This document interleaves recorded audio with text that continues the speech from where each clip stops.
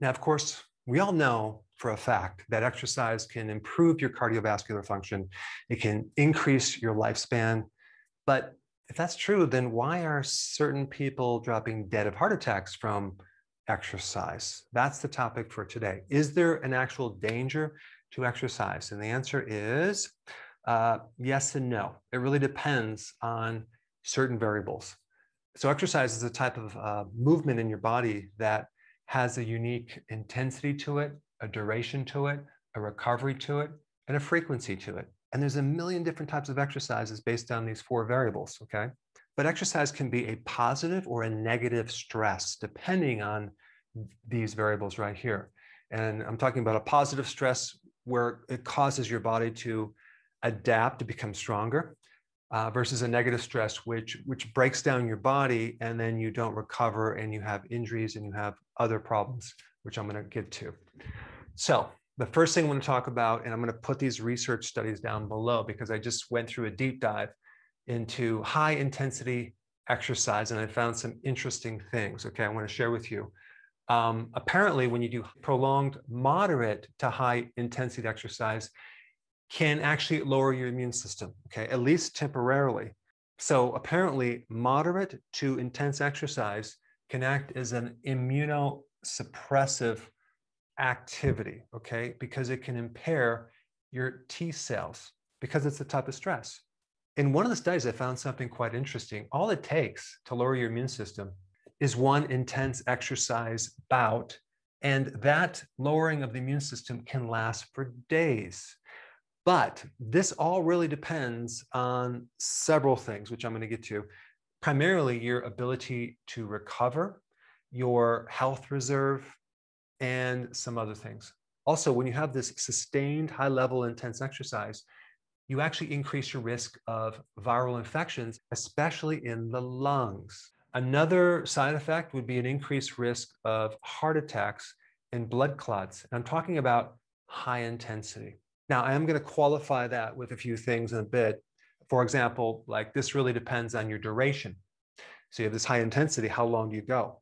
And that's why I always recommend something called HIIT, high intensity interval training, with the key of HIIT being a short duration. So when you do HIIT exercises, you do in high intensity, but they're not very long, okay? So that greatly reduces these side effects. So what I'm describing is more of a high intensity that's prolonged, okay? High sustained endurance type exercise. Now, in certain endurance sports, whether you're doing cycle or running, there's an increased risk of irregular heart rhythms, okay? So why is that? Well, apparently when you exercise this moderate to high intensity over a period of time, your heart gets stronger, it gets bigger. Now, you might think that's a good thing, but the problem with the heart is that it has a set of pacemakers, okay, that regulate the heart rhythm. And apparently, when the heart gets too big, it throws off those pacemakers. So that's what's behind this heart rhythm problem. So even though they're not developing a pathogenic enlarged heart, which is called cardiomegaly, it's kind of a exercise-induced cardiomegaly, which affects the heart rhythm. And of course, high intensity exercise increases the risk of getting injuries. It can increase inflammation inside the blood vessels, called endothelial injury. Why? Because there's a lot of oxygen going through the body, and that oxygen is oxidative stress to the inside of the arteries. There's even something called exercise-induced arterial endofibrosis. What does that mean? It means that there's inflammation inside the arteries that then turns into fibrosis, and it creates kind of a narrowing of your arteries and even a vasospasm. And so this is not very common, but it can happen to highly trained cyclists and endurance athletes. When you're doing marathons or you're doing these long distance exercise type activities, boy, does it create a tremendous amount of stress on your body. You have to have a lot of recovery. Even the exercise program called CrossFit, I think that's great for young people, but once you get to my age, it's not good because the amount of recovery that they give you is just so short. I mean, I like CrossFit if they can just increase the recovery time a bit more, because it's an incredible workout. And I almost had a heart attack when I attempted to do it. Actually, that was even like 5 years ago, because I'm 57, but it's intense. You have to be in shape and have a really good recovery to do CrossFit. Now, the other thing that high intensity exercise will do is raise cortisol. I've talked about this in a recent video. Cortisol paralyzes your immune system. It actually shuts down the immune system, okay? But low intensity exercise actually lowers cortisol. This is why if you're stressed out, long walks is a good thing. So the real important thing to take away from this data is that you must adjust your workout to your individual recovery level. Each person has a different recovery. I'll give you a quick example. I had a lady who came in my office long ago, and we had an exercise recovery training little section in the office. So I had her do the bike, and she raised her pulse rate to like 158. Send her home. She comes back the next day. The pulse rate is still 158. Okay, there's basically no recovery. And so the recovery is not a passive thing. It's an active thing that's in your nervous system that's like a push down wave. Even if you were to run upstairs right now, you get your pulse rate high, and then you would stop and then you would check your pulse rate. It should start coming down. What causes it to come down? It's an active thing. It's actually the parasympathetic nervous system, which gets activated, that's actually pushing your pulse rate down.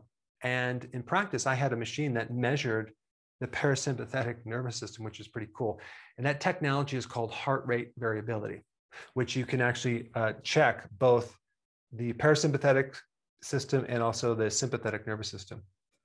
So number one, you need to adjust the exercise to your recovery. If you could find someone or buy a device, maybe there's one for your cell phone that can measure heart rate variability, you can find out your recovery, and then you'll have some objective test. If you don't have something like that, you can actually check your pulse rate and measure the recovery time after your exercise.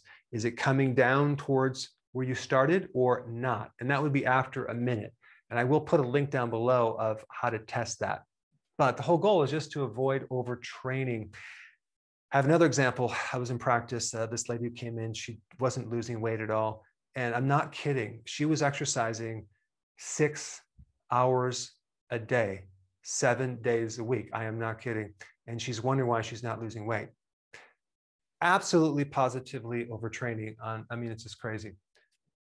Another example, I had someone else who couldn't lose weight if her life depended on it. She went to the gym, and for a whole year, she worked out every other day. And she lost 1 pound after a whole year. Well, I found out her sleeping was crappy. So we fixed her sleeping, and we didn't even have her exercise. We changed her diet too, and she started losing weight, a lot more than that 1 pound. So, you know, it's all about the recovery. One really important nutrient to take if you have low recovery, if you're at risk for heart problems, is vitamin D. Because one of the first vitamin D deficiency symptoms is weak muscle. And I'm not talking about just your skeletal muscle. I'm talking about the cardiac muscle too. So this is very protective against heart attacks, and it can strengthen your immune system at the same time.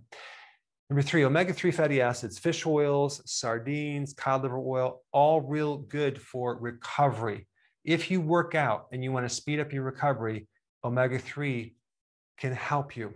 And number 4, increase the recovery between your HIIT workouts. So if you're going to do this intense exercise for a minute, don't just recover for 30 seconds. Go 2 or 3 minutes of recovery before you start that intense exercise bout again. And that also has to do with the frequency of days of the week that you work out. If you're over the age of 45 or 50, like myself, you may benefit from having a couple more days between your workouts. So let's say you work out 2 days a week or 3 days a week, but you at least give enough time to recover. And with some people, depending on the intensity of that workout, I will just say, just rest for like 3 or 4 days. And oh my goodness, do they feel better? you start losing weight, things start coming back because they've been having this low-grade inflammation and just not giving their body a chance to fully recover between the exercise bouts. Now, why do people drop dead of heart attacks from exercise? Perfectly young, healthy people, for various reasons. If they're doing some type of moderate to intense exercise, sustained activity, and there's anything else at the same time that's affecting their immune system, that can put them over the edge, okay? Because their immune system is already predisposing them to have a problem with the heart. So, and I have done videos on this topic. I'm not going to get too far into the woods with that, but anything added stress to your body while you're doing intense exercise can push you over the edge. Also, lack of sleep can increase the risk for having more problems. Higher carbohydrates can put you more at risk because the high carb diet increases the sympathetic nervous system and also prevents sleeping. Also, low nutrients. The main nutrient deficiency that affects the heart, especially angina or heart attacks, is vitamin E. So the more stress you go through, the less sleep you have, the more vitamin E you're going to need, especially for the heart. And I would recommend tocotrienols versus the tocopherol brands. Okay, now we have age, right? The older you are, the less intense you really can handle. So this variable alone can put you at risk for a lot of issues. Now, there's always exceptions. I had another patient who came in, 80 years old, looked pretty young.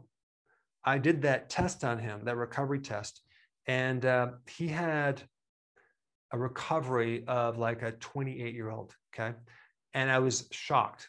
And one thing that was interesting is he was walking his dog in the dark and he tripped in a hole and he fell down and he knocked himself out and he had some bleeding in his skin and things. And within like a day, he just healed right up. Amazing, right? So this guy, apparently when he was younger, took the Olympics in water polo, and he's been maintaining his health ever since with exercise, at least. And he can still, at 80 years old, hold his breath for 3 minutes underneath the water.